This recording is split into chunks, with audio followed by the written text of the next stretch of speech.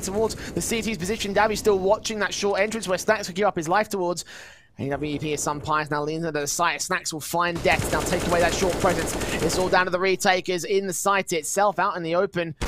And they're not really ready for this. Yeah, Alex turns on towards Ralden, thinking it might be all clear, but indeed it wasn't. AWP sees several of them. Alex gets another good fight back, looking for his triple to close out the round itself. 2 versus 2. Snacks, she caught Alex, does make his triple happen, and now it's all on Snacks. 1v2 scenario, and Alex goes massive to close out the half. It will be 9-6 for Anonymo's favor. Movistar Riders fought back at the turn of the half.